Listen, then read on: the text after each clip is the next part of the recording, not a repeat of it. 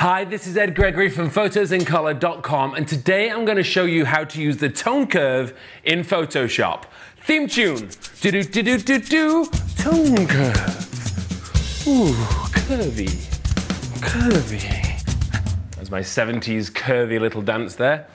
So, the tone curve is very similar to the tone curve that you would find inside Lightroom, but in Photoshop, it's actually more powerful because you can add it to layers.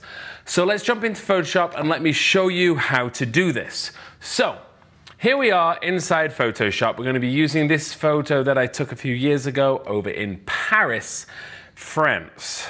And so essentially, the tone curve can be found here in the adjustment layers panel. So it's just up here, tone curves. Now you can also get to this by clicking on this little button down here, and you can bring in curves there. And the other way that you can do it is image, and you can go adjust, make sure that you've got it selected, the layer, image, adjustments, and curves. Again, I wouldn't do that because that's gonna edit the actual layer.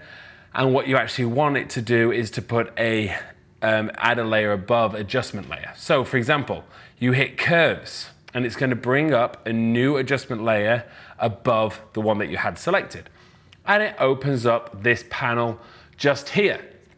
Now, loads of options inside this, as you can see, and it's kind of similar to the levels, but it works slightly differently and actually is a lot more powerful.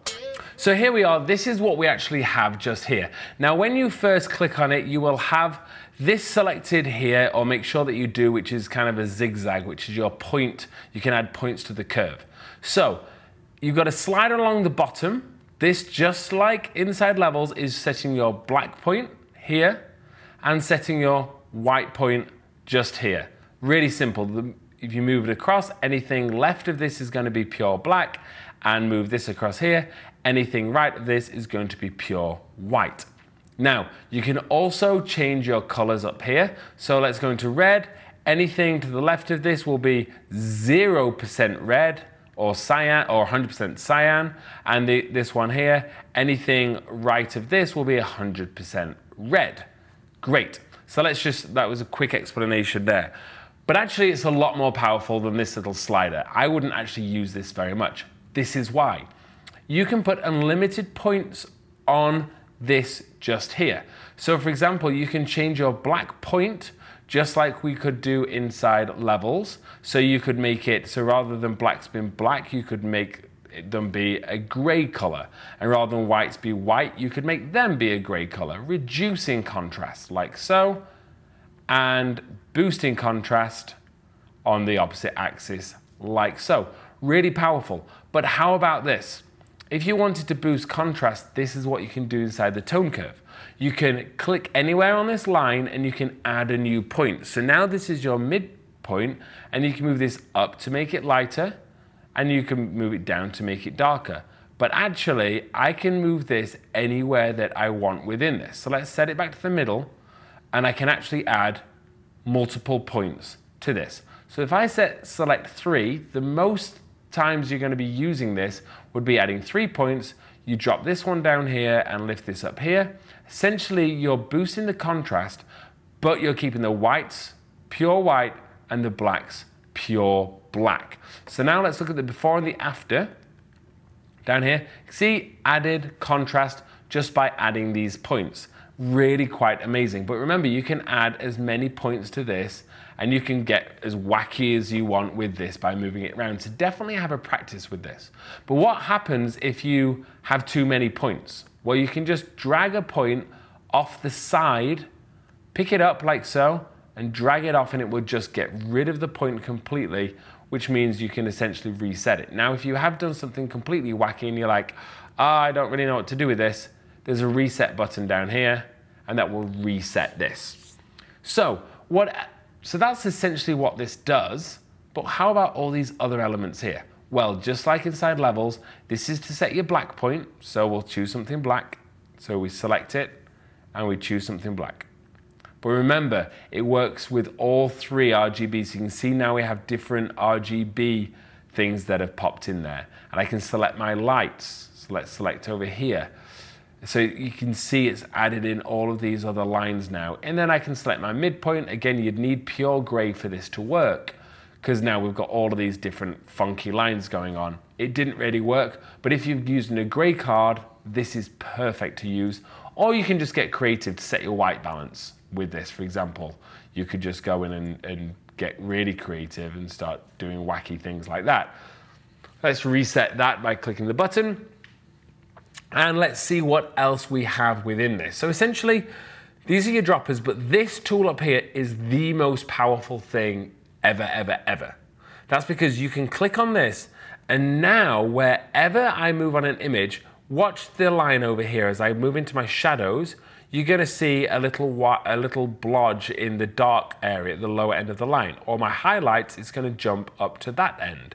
And that means that I can add in points. So on the sky, if I was to click, then drag up, and I'm doing it on the image itself, I'm now lifting the tone curve in that area, and I could select my shadows and I could bring this down in this area. Now this is what's important with this hand finger thing.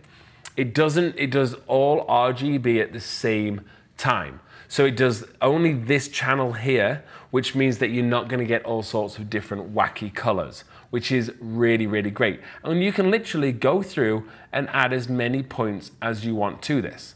But what I would recommend is don't keep adding loads of points to a tone curve, because you're gonna get into a mess. And what happens is, as you were to start moving things, can you see now I've got multiple points on here?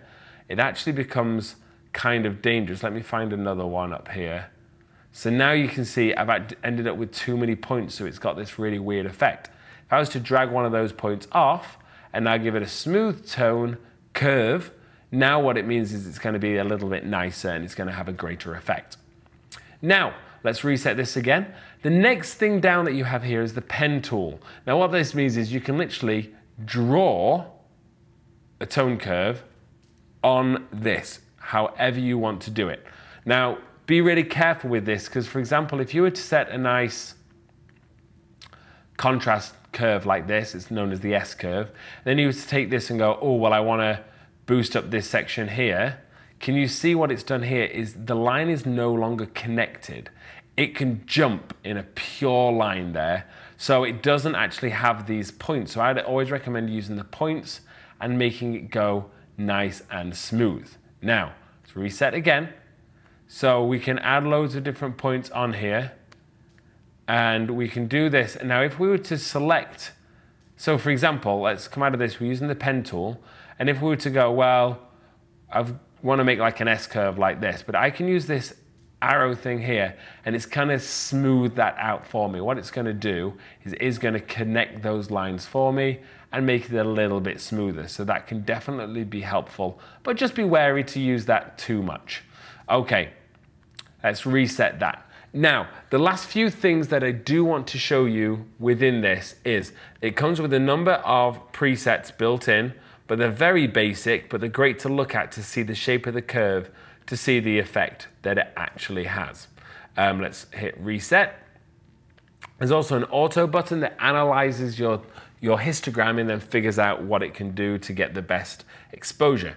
Now, one other thing to point out here is that by boosting something here, okay, it does it in the entire image. So I might be looking at those tones. I'm not looking at the color blue.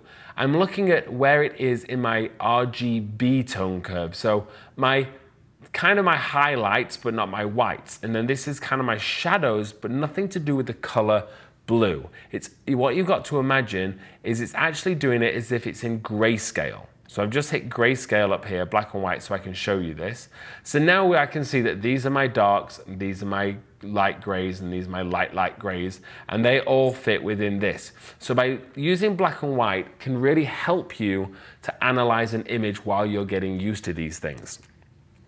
Now, another thing just to point out within this, which is really, really great, is you have your different channels, so you can get really creative. So for example, you can take the red and you can go, well, I'm going to boost the reds in my shadows, and I'm going to go to blues, and I'm going to reduce the blues in my shadows. So now I've got this crazy effect. It actually looks really nice. And so that's how you can get incredibly creative really quickly within the tone curve. So now we're in here, let's do a quick edit and in fact, what I want to show you is this. I'm going to use this again to explain how this works. So I'm going to move the tone curve above it, and we can see exactly. Just like we did in the levels, I can move my black point so everything left of this is black, and I can move my white point so everything right of this is white. So you can see, this is essentially percentage of gray, which is in there, 0% and 100% of the color white. 50% gray. So then I can add things in my tone curve, and you can see as I'm moving this round, because I'm, say, reducing my contrast, it's all gone gray. Whereas if I was to do what we did a second ago and boost my contrast, you can see that it's now boosted the contrast. If I turn it off, turn it on, the blacks got blacker, the whites get whiter. Can you see that? So that really is how it works. But now let's use this to have a look at how it works inside the color spectrum. So now let's take the reds, and I'm just going to add reds to my shadows. Now look down here. Now let's go really extreme so you can see. I'm adding reds to my shadows. And then what if I was to go for blue? Look at my highlights up here. What I'm going to do is I'm going to add blue into my highlights. So now I've got reds down here and blues down here. If I turn this off, it's now going to do the same thing to this image. So you can really see by using this palette exactly how the tone curve works and what it does. So definitely spend a bit of time working with this and discovering what it does. Okay, so let's use this to do a quick edit now on this image. So what I would do for this, just so that I show you, is I'm going to boost the contrast a little tiny bit, but I want to create a filmic look actually.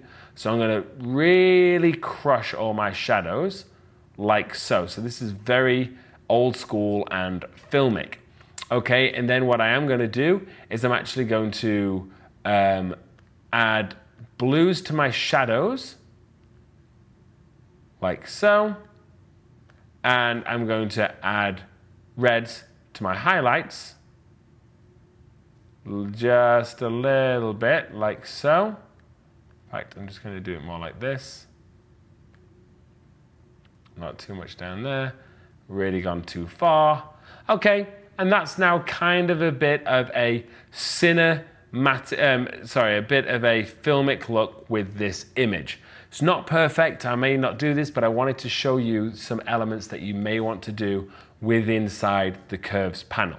So you can see that the tone curve in Photoshop is incredibly powerful. So definitely take some time to learn it. Now, if you like this tutorial, please give me a thumbs up and definitely subscribe to the video. And remember, if you want to practice on these images and use that color palette, you can download all of these over on photosincolor.com. The link is in the description.